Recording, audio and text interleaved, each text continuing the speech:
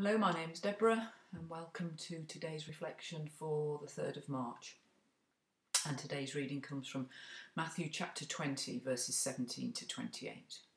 And I'm reading from the New International Version. Now Jesus was going up to Jerusalem. On the way he took the 12 aside and said to them, "We are going up to Jerusalem, and the Son of Man will be delivered over to the chief priests and the teachers of the law. They will condemn him to death and will hand him over to the Gentiles to be mocked and flogged and crucified. On the 3rd day he will be raised to life." Then the mother of Zebedee's sons came to Jesus with her sons and, kneeling down, asked a favour of him. "What is it you want?" he asked. She said, "Grant that one of these 2 sons of mine may sit at your right and the other at your left in your kingdom." "You don't know what you are asking," Jesus said to them. "Can you drink the cup I am going to drink?" "We can," they answered. Jesus said to them, "You will indeed drink from my cup, but to sit at my right or left is not for me to grant. These places belong to those for whom they have been prepared by my Father." When the 10 heard about this, they were indignant with the 2 brothers. Jesus called them together and said, "You know that the rulers of the Gentiles lord it over them, and their high officials exercise authority over them. Not so with you. Instead, whoever wants to become great among you must be your servant, and whoever wants to be first must be your slave. Just as the Son of Man did not come to be served, but to serve, and to give his life as a ransom for many." My biggest challenge for today has been to try and write a short reflection on this passage when whole sermon series have been written about it. And Matthew certainly covers a lot of ground in these 12 verses of Scripture. And we've got Jesus telling his disciples for the 3rd time what is going to happen to him. And this time he doesn't spare them any of the agonising details. He spells it out, that he will be handed over to the Gentiles, mocked, flogged and crucified. We've got a case study in pushy parenting from Salome, otherwise known as Mrs. Zebedee. She wants the best for her boys. She's got ambitions for them. She asks Jesus for a favour on behalf of her sons, James and John. She asks if they can sit at the top table with him when he comes to power in his kingdom.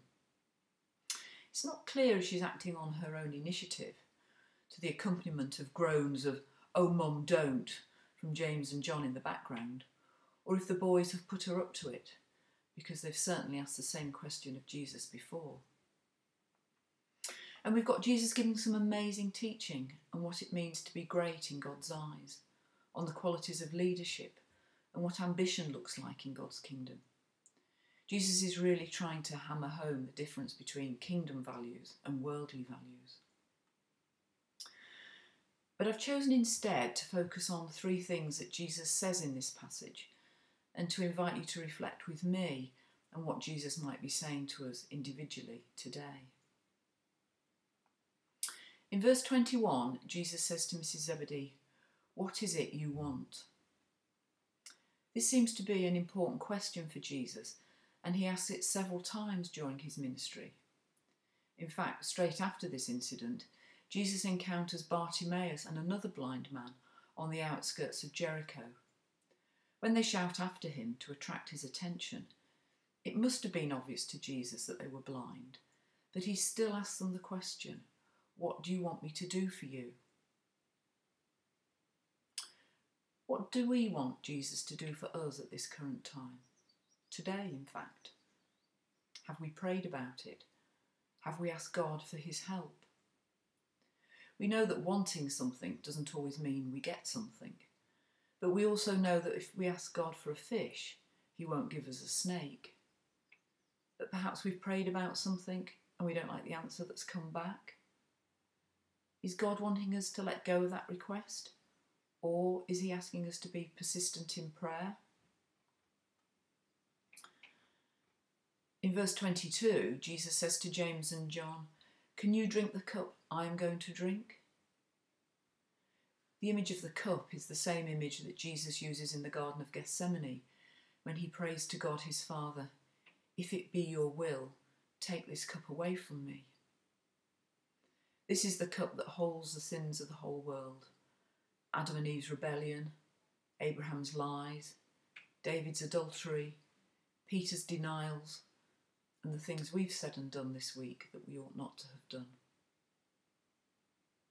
Jesus was the only person who ever had to drink to the bottom of that cup, on the cross, to pay the price for the sins of the whole world.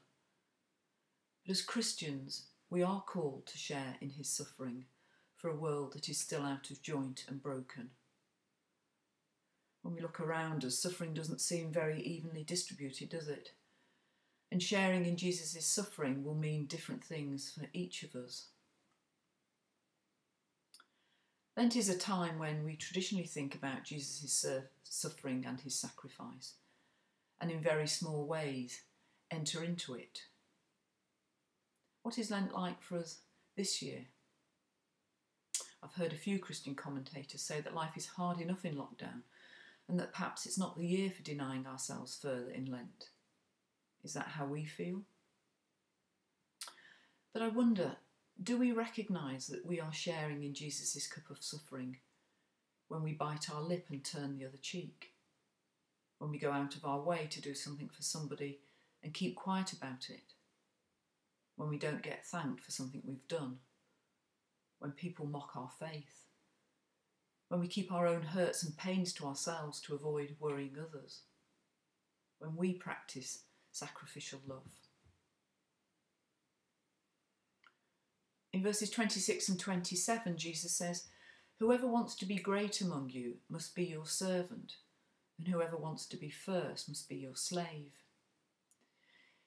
This is Jesus once again turning things inside out, upside down and back to front, showing us that his kingdom, the kingdom we pray to come every time we say the Lord's Prayer, is very different. Jesus' definition of greatness has nothing to do with success as we know it, with reputation or wealth. It has nothing to do with climbing up the social ladder, with self-promotion or getting the best for number one. It's all about learning to serve, putting the needs of others first and our own last.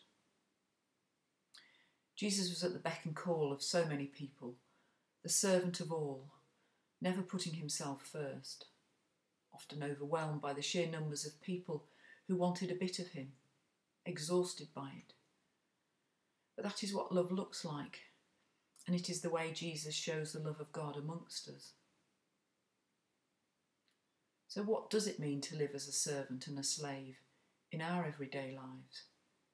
What does it mean in our home lives and within our families, in our working lives, in our church lives, in a pandemic where our freedoms are so curtailed?